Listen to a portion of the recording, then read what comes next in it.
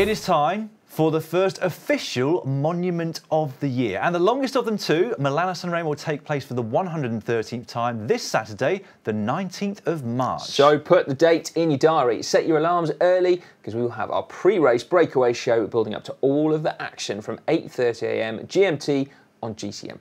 The show and the race will be live and on demand in all GCN Plus territories, except New Zealand. Apologies once again.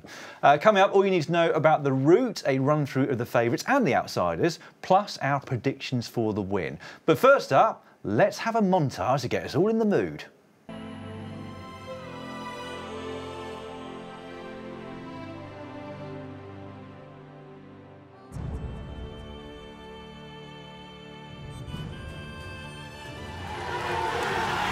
500 metres to go. Kwiatkowski's coming round. Sagan's going to be beaten. It's Kwiatkowski who's going to do it. It's just an incredible feeling. I still can't believe it, you know. La leggenda! Impresa! Impresa! Impresa! Julien Alaphilippe est extrêmement fort et il va aller s'imposer sur Milan-San Remo. Van Aert is now driving and Alaphilippe comes up and over the top. Van Aert responds. It's Milano side by side. Oh my goodness, you can't call it. Spectacular finale there. Sturman's going to the line. Jasper Sturman's going to the line. Jasper Sturman wins Milano-San Remo. The best finale in all of cycling.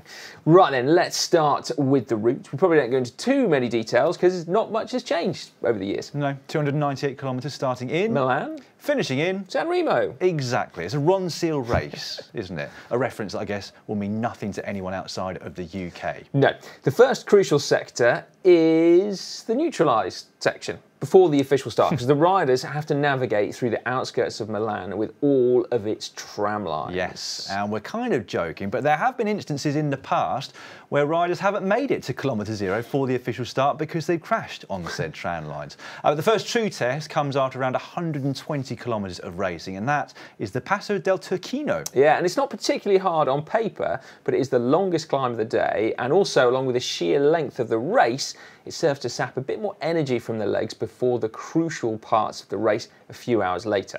The next leg sappers are those three Capi on the Ligurian coastline. The first of them comes with just under 60 kilometres remaining, and whilst they look like absolutely nothing on the race profile, coming after 240 kilometres of racing, they do still hurt, I would imagine. Yeah, positioning from that moment onwards is key because they'll soon hit the Cipressa, the foot of which comes with 27 kilometres to go, 5.6 kilometres long at a 4% average gradient. On that climb last year, they averaged 34 kilometres per hour for the 10 minutes it took them to go up the Cipressa, although that is some way off the record, which was set in 1996 at close to 37 kilometres per hour average. Well, they must have had a tailwind that day, mustn't they? I imagine so. Yeah. Now, we haven't seen any race-defining attacks on the Cipressa for quite some time, but we did see this daredevil descent from Nicolo Bonifacio in 2019.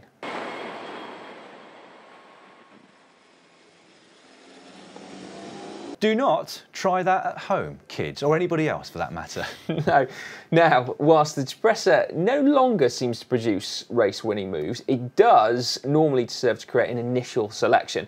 Then a fast and technical descent takes them back down to the coastline, at which point any drop riders have got about 7 kilometres of flat to get themselves back in the game. That is right, because after that they hit the Poggio, which starts with 12 kilometres remaining.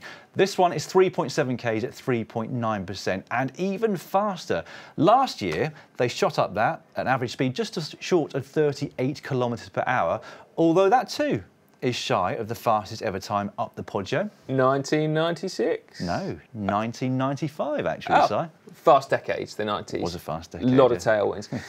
Now, the Poggio is the last place for the pure climbers to make a difference, and so we can be almost certain that we'll see attacks here. Although last year the pace was so high that seemingly nobody was able to attack until very close to the top. No, and at the top, of course, starts the famous, or I guess infamous, descent back down to the coast again. Fast, frantic, crazy, really. It's a descent like no other in the world of cycling because the margins are so small. Desperation is at an all-time high, and coming straight off the back of a climb after 290 k's of racing, mistakes can be made down there. Yeah, so let's hope they all get to the foot of it safely this year. They do tend to, don't they? I mean, like, touch wood. Yeah, nothing major. A couple of skirmishes and a couple of people off the side, but nothing major. Like you said, touch wood. Yeah, because it would be bad, wouldn't it? Anyway, once they get to the foot, they have just 3 kilometres until they reach the finish line on the Via Roma. 3 of the most exciting kilometres of racing each and every year.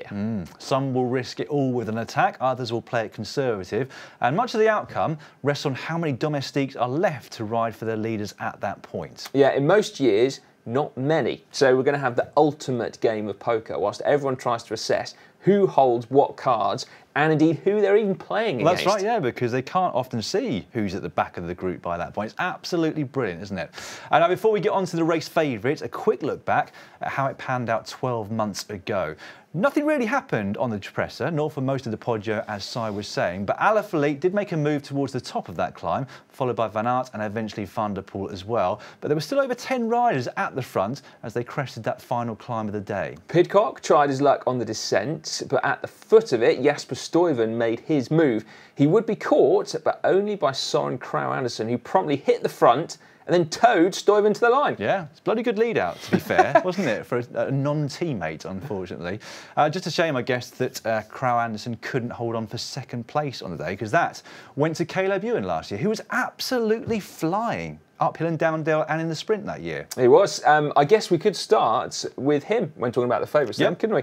As you say, he was incredible last year. Not only did he manage to stay in contact over the Poggio, he was right at the very front, wasn't he, with the best climbers? He was. Maybe too much so. I do wonder whether that was his undoing this time last year, because everybody left in the race knew that he was still there and still in the mix, and therefore everybody knew that he'd win if they took him to the line. So I just wonder whether, had he stayed a little bit further back, even though he was feeling that good, he'd have been out of sight and then out of mind of the favourites within that group, and others might have chased Jasper Stuyven down towards the end, giving themselves a fighting chance in the sprint, not knowing that Ewan was there.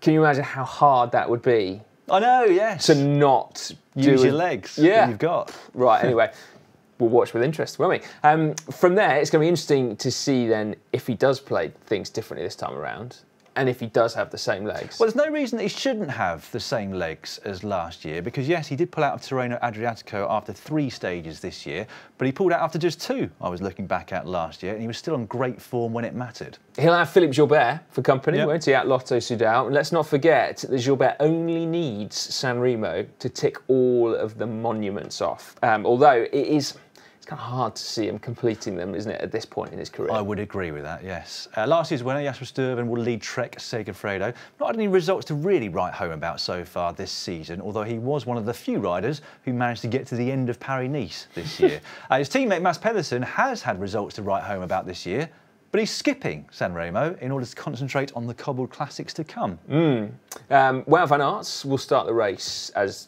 the big favourite, when he does pretty much every race of the season. His results this year, they really are incredible, aren't they? If you include cyclocross, he's done 13 race days, finished in the top 3 on 10 of them. It's madness, isn't it? It's unbelievable. And he's been almost as consistent over the 3 times that he's participated at San Remo. 6th, 1st and 3rd over the last 3 years. Plus he's got Roglic and Laporte as backup on Saturday. He is the man to beat, but then I guess that presents its own challenges, doesn't it? As Peter Sagan knows only too well. He's raced here 11 times. He's been top 10 9 times, top 4 7 times, but has never won it, has he? Unfortunately, as well, he's shown little sign this season that he can finally take that elusive win in San Remo. But then maybe he will do it when we least expect it. Maybe this is all one long game like Caleb Ewan. Big act all season. There are a lot of people actually who are saying that Tadej Pogačar could just ride away from everybody on the Poggio, particularly if it's been hard enough on the Cipressa. And you could see why we would all think that, but then he didn't manage to do it last time he competed here in 2020.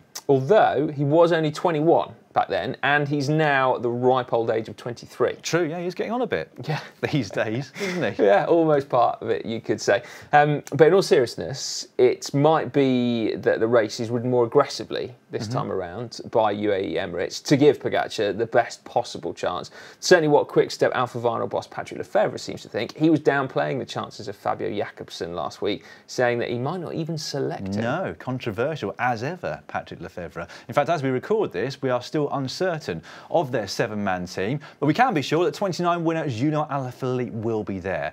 He's yet to take a win so far this year, but he is a man that often seems to get things right on the big occasions, so you can never count him out. Absolutely not. Ineos Grenadiers going to have a few cards to play. Elia Viviani, 2017 winner Michał Kwiatkowski, but I think a lot of eyes going to be on Filippo Ganna and Tom Pidcock. True. They will. Ganna was the rider who set the pace, I think, most of the Poggio last year. But I think we're all hoping he'll be a bit more protected, have a bit more freedom this time around and be able to take his own chances. With Pidcock, hard to know really where his form is because he was solid at the opening weekend in Belgium, but then he didn't start Strade Bianche through illness and he hasn't raced since. No, they've also got Ethan Hayter as well, haven't they? Although positioning has been terrible this season, hasn't it, in the bunch? And that's not ideal. It's not the best race to be in a bad position. Not really. Sonny Colbrelli is going to be hoping that he is over the illness that took him out of Paris-Nice, and he'll be leading the Bahrain victorious team with Matej Mohoric, and will be hoping to become the first Italian winner since Vincenzo Nibali in 2018. Yeah, already 4 years ago now, isn't it? Wow.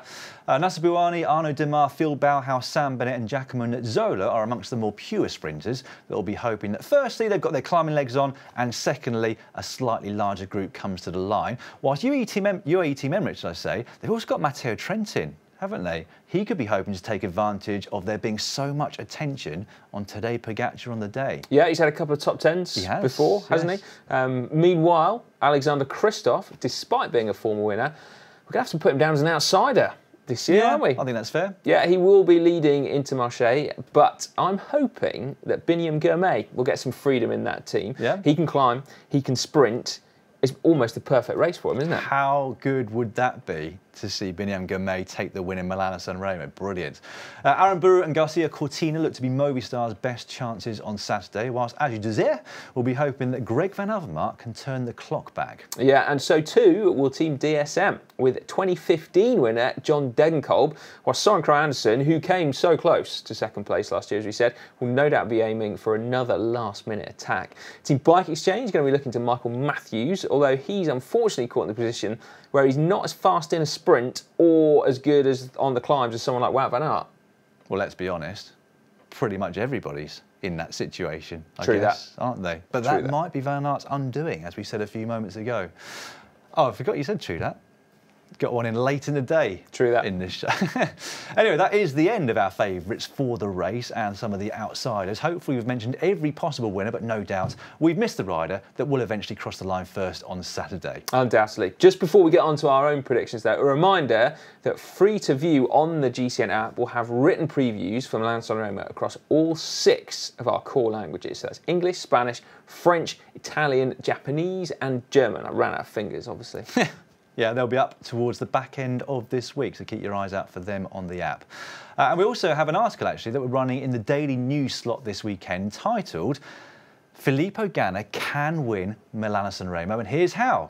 I'm sure that Ganna will be reading that one with much interest, won't he, this week? Well, so will all the other riders in the peloton, because then they know how to beat him.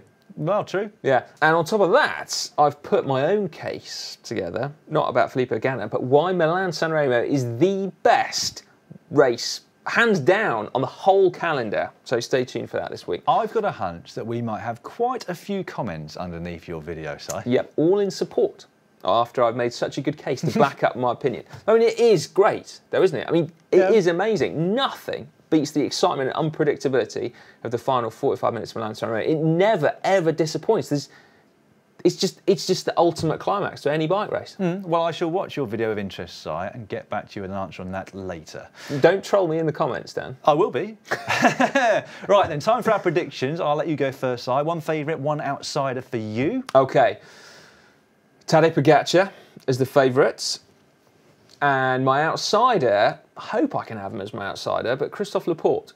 Yeah, you can have him as an outsider. Can I? Thanks, yeah, he's mate. never Yeah. been in the top 10 of this race. No. Good pick, though, because like we've said about other riders, Laporte could take advantage of how much attention is on Van Aert, couldn't he? Absolutely. Right then, well, I am going to go for Van Aert. Very, very obvious pick. But with all of those qualities and with the form he's got, he's going to be in the mix for sure. You'd think so. Isn't he, at the end? And my outsider, it is going to be Biniam Gourmet of Intermarché Wanty Gobert. I think that would just be such an amazing story for this race. I would just love to see it happen.